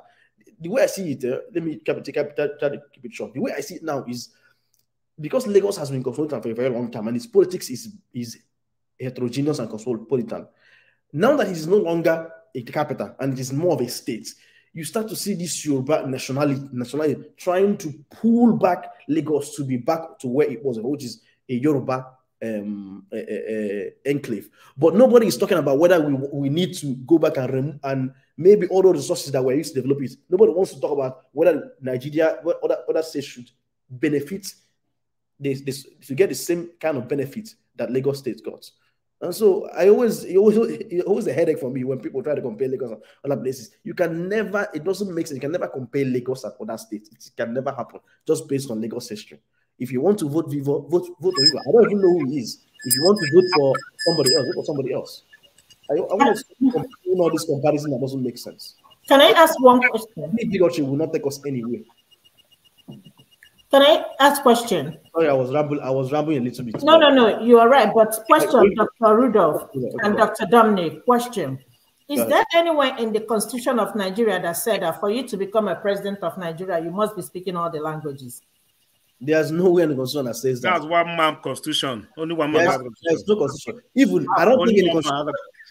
Correct me if I'm wrong, Rudolph. I don't think our Constitution even has an official local language. It has English as the official language of Nigeria, even though some Nigerians don't speak English. right? Somebody made a point of Lagos bylaw, not because remember Nigerian states don't have constitution; they have bylaws, right?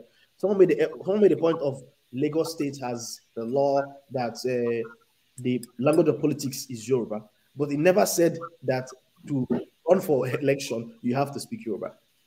Because I'm pretty sure there are Yorubas who live in Lagos, who are Lagosians, that cannot speak a word of Yoruba.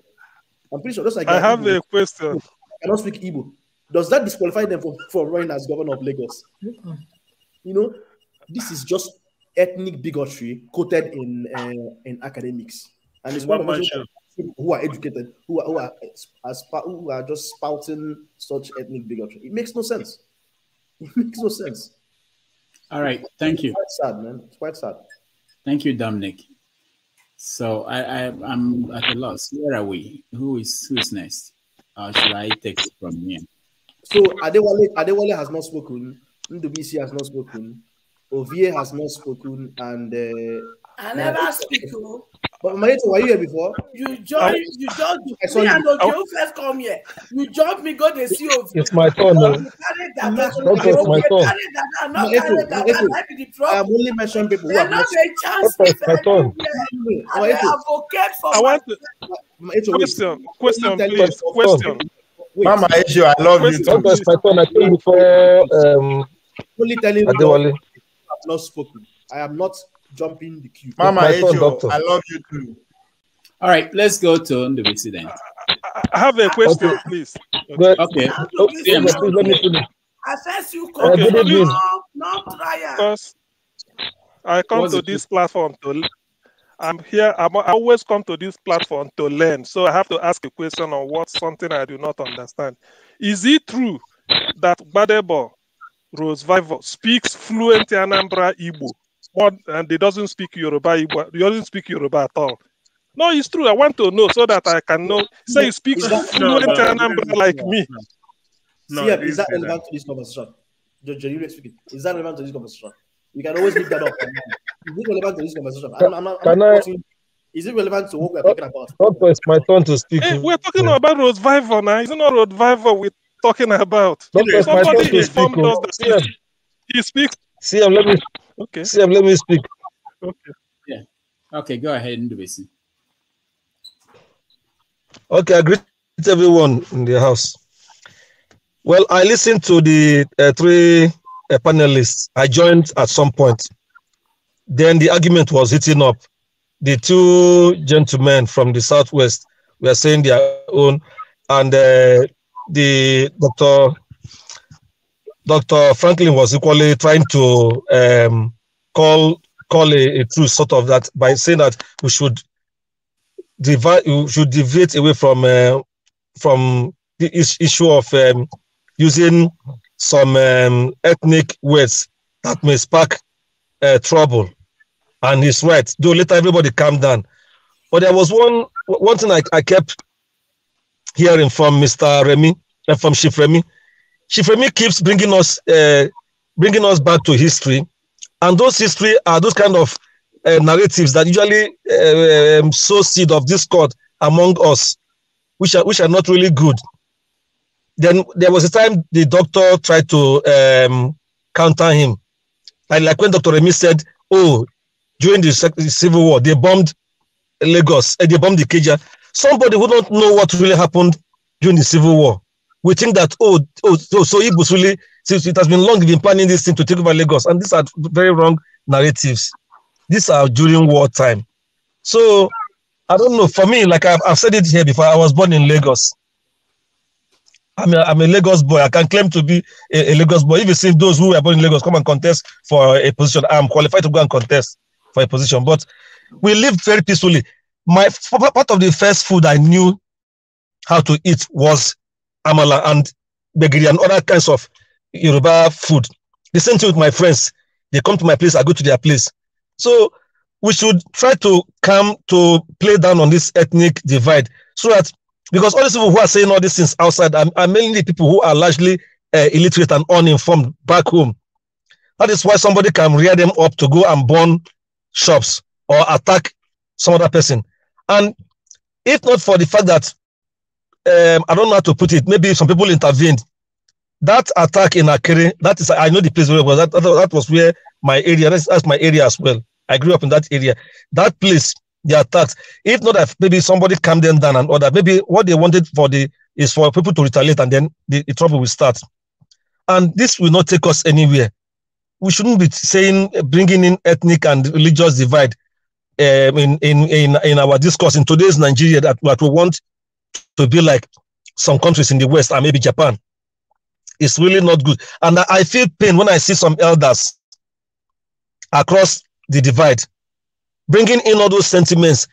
They're telling the younger ones that this is how it is. We should continue this way, and it will not lead us anywhere. We should not be doing this to ourselves. Let me stop here for now. Thank you. Thank you. Thank you so much, Ndubisi. Adewale, you're next. Doc, I'm heading out. All right. Thank you. Thank you, Dr. You need me, just text me. Okay. Thank you. Yeah, thank you all very much. All right. Adewale, you're next. Hello, Dr. Damage. Good to see everyone again. You came when everything was calm and... No, I was driving earlier when I saw the gentlemen that were debating, so I saw the topic. I was just not interested in it, so I switched it off. It wasn't to me, it's just something that is not debatable. I think is the what brought this up is the fear. You know, Hurricane Obi was sweeping the southwest and it landed in Lagos. So, and people are going to bring all sort of, some nonsensical argument that doesn't really have base when it comes to politics. Everybody knows that guy is a Lagosian.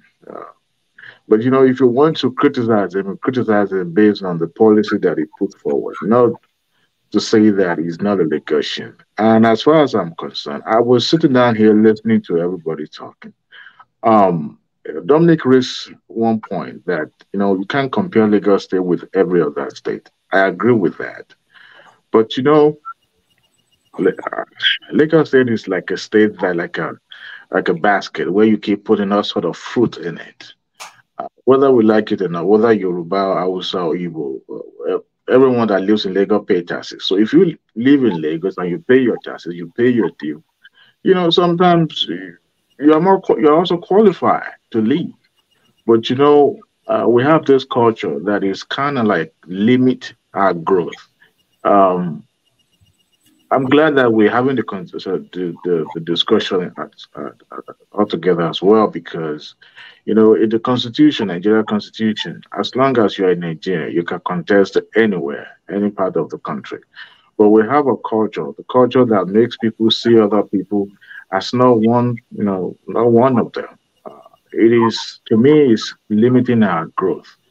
Honestly, I'm looking forward to the day that we will see a white man contesting for a public office in Nigeria. We're all in abroad, right? So if you are abroad, every time we see the name of Nigeria coming up, we don't care whether that person is Igbo, as long as that name sounds like Nigeria name, we praise and that's Nigeria doing great, making us proud. So how come when it comes to our internal domestic issue, we're always saying that I don't look like Dr. Damages or Dr. Damages doesn't look like me. Yes, I may have a big head, but nevertheless, we still belong to the same family, right? So it's nonsensical to me, and that's the reason why I didn't tune in to watch the debate. But, our culture is so...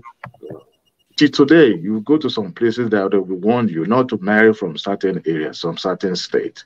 Why? Because, we have this myth, that's been passed down from generation. These people should not associate them with them. And I'm talking to you now. The only person that I see in the studio that kind of his name sounds like mine is Show, I guess. Others are not from Yoruba land, I guess. But I'm tuning into an Igbo man's show, right?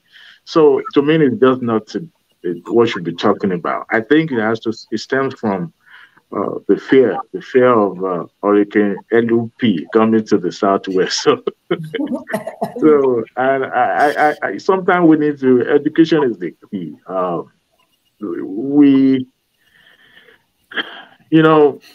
People that actually, I'm a pro Yoruba man. I speak Yoruba very well. and I speak Yoruba language to my kids. But you know, the fear of losing your culture, your identity is real. And some of these things that people, you know, probably maybe comes from that fear, losing of identity, you know. And to me, the guy is Yoruba, whether he speaks Yoruba or not speaking Yoruba. So that, now we have kids in Lagos that, you know, we are forcing them to speaking our language. Before we used to say, speak English, although you don't know how to speak your, you know, English. But now you are forcing your kids to speak your own language. So I think that's what it comes from. But I have friends that speak Yoruba more than me, and their names is Uzo, and their names is Chinedu. So what do you call those people? To me, it's not something I want to draw my, you know, more energy into and all that. Adewa, let me ask you. There's something I wanted to get the panelists to comment on, but I didn't get a chance. There's something about Abuja now. So we're talking about Lagos. Lagos was in the past, but